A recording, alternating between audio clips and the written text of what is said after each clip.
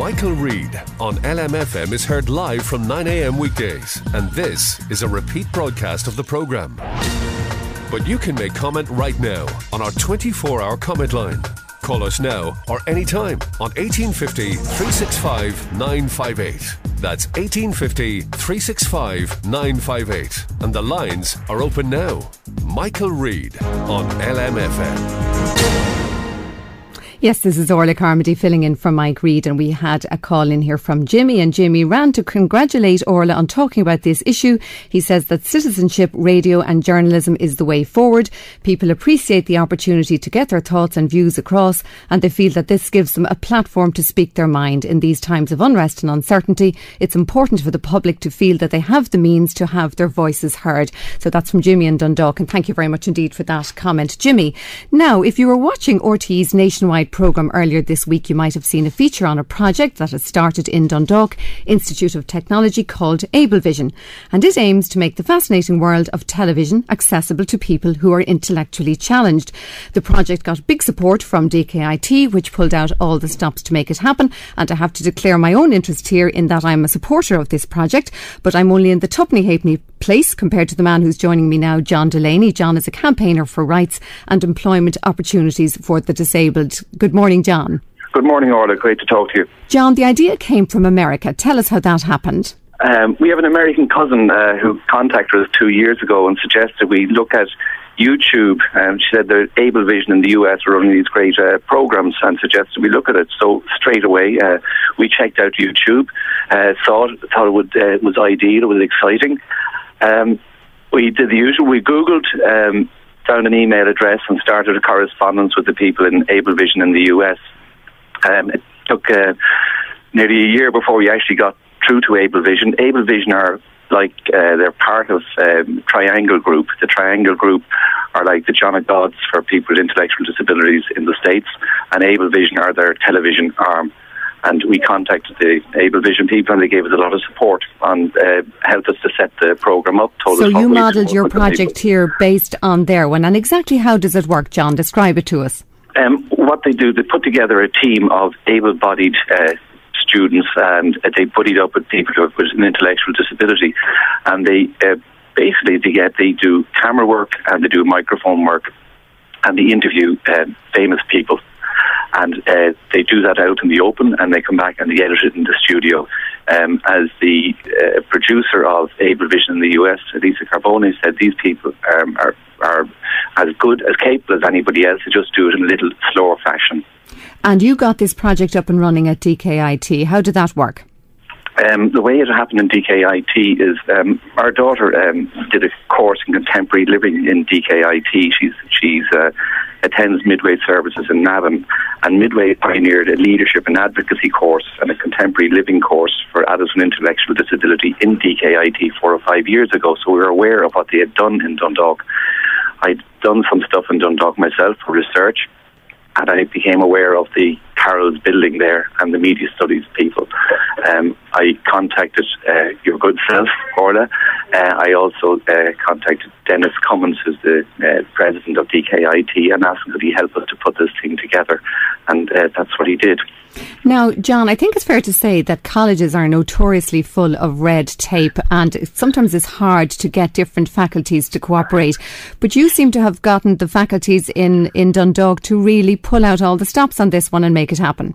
The faculties in Dundalk were great. We sat down with them in the beginning of October 2011, and we said with Dennis Cummins, he pulled together the School of Nursing and Miles Hackett and the Media Studies with Sarah McCann, and said, can we put this programme together? And they asked us when would we like it. We said we'd like it to start as soon as possible, and we want to have something ready by Christmas, which was 6 weeks away, really.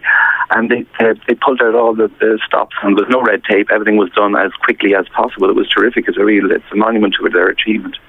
All right, John, now I know you've been an advocate and campaigner for rights for the disabled for many years through your own family situation. So I want you to stay on the line because we're joined now by Sinead Kane, who is the first legally blind qualified solicitor in Ireland. Sinead, you're very welcome. Good morning, Orla. Now, Sinead, I know you have a very small percentage vision, but can you tell me how did you manage to read all the texts and get through all you had to do in order to qualify as a solicitor?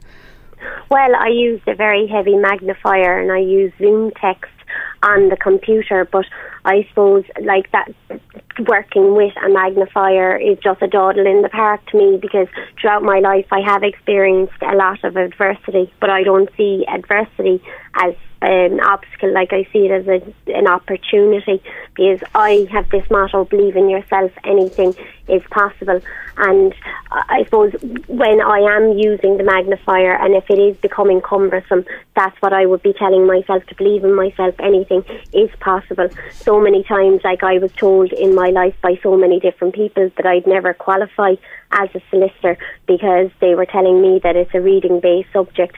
At 17 years of age, I was brought into my careers advisor room, and my careers advisor teacher told me not to go on to college, just to do a PLC course or a FOSS course, because this woman did not believe that I could achieve, that I could have a profession or anything like that, because all she kept seeing was that my disability was my eyes.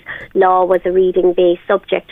And what I've learned from that experience is that when you're around negative people like that, when they try and pull you down, that if you feed into that negativity, you will start believing that. You will start believing, I am a failure, I can't contribute to society. But thankfully I have my motto: believe in yourself, anything is possible. Sinead, you're obviously very, very determined, but do you think that an employer will be able to see beyond disability to your very obvious ability? Yeah, well, I think that if you have integrity, like my parents taught me from a very early age to be honest and straightforward with people. I discovered at 4 years of age that I was visually impaired. How it happened was that I leant too close to the telly screen. My nose touched against the screen. I got a bit of a shock, and then I got very upset, and then we had the whole conversation, and my parents sat me down at 4 and they said, Sinead, you are different, and this is the way it's going to be, and it's not going to change. You're going to be like this for the rest of your life, so you may as well start dealing with the problem now. And what I learned from that situation was that if you actually start dealing with the problem and being honest and open about your disability, then not only are you self-respecting yourself and self-accepting yourself, but you're respecting other people, because how are other people to learn from you if you can't deal with the problem yourself? So I think it's about self-accepting yourself and then educating the employer. OK, John, if I can bring you back in there. Obviously, you're listening there to Sinead. I'm sure you can identify with what she's saying very, very much indeed. And what would you say to employers listening to somebody like Sinead? Give them a chance, obviously. Give them a chance, but Sinead has a great ability, and she's approved it, but she has a legal degree as well to prove it, and she is a solicitor, so she has proven herself. She just had to get beyond that barrier. And what do you think are the reasons why employers perhaps, I know now Sinead herself is job hunting currently, she told us that earlier, and she's job hunting herself, but how do you get it across to employers to actually, see what people can do as opposed to what they can't do? Well, I'm not sure how you can get them to do it.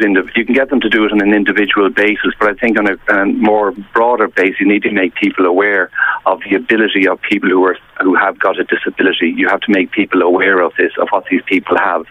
And do you think your project, John, Ablevision, do you think through that some of the people who train in this, they would actually get employment out of it? Yes, we believe they'll get employment in it differently than people have thought about 20 years ago, but they certainly will have employment, and it will be through the media studies and making maybe small programs for television or for cinemas. We believe it's possible. And we can use their skills, and they do bring a new dimension to it, and people are delighted when they see what they can do.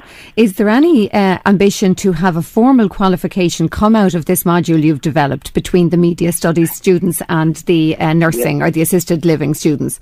Yes, we're trying to get FETAC accreditation for any course that's completed in DKIT using media studies students and adults with intellectual disability. That's a long, drawn-out process, we're told, but we were given 6 weeks to get a programme ready, so maybe we hope to have something ready by the summer. I don't know, but we will try. We know what the barriers are. We just try and get over them, but our intention is to have it as an approved course. Well, and what other aspects to your project do you see going into the future? Do you see this spreading to other colleges around the country? We hope to bring it to every college around the country, every third level college around the country, and use Dundalk and the experience of people in Dublin North East as a module for them to copy. We believe it's possible, but we will have a very refined model ready for other people to use. They won't have to spend 2 years researching it. All right, John Delany of Ablevision Ireland, thank you very much for joining us, and we wish you all the best with that project into the future. And Sinead Kane, thank you also for joining us.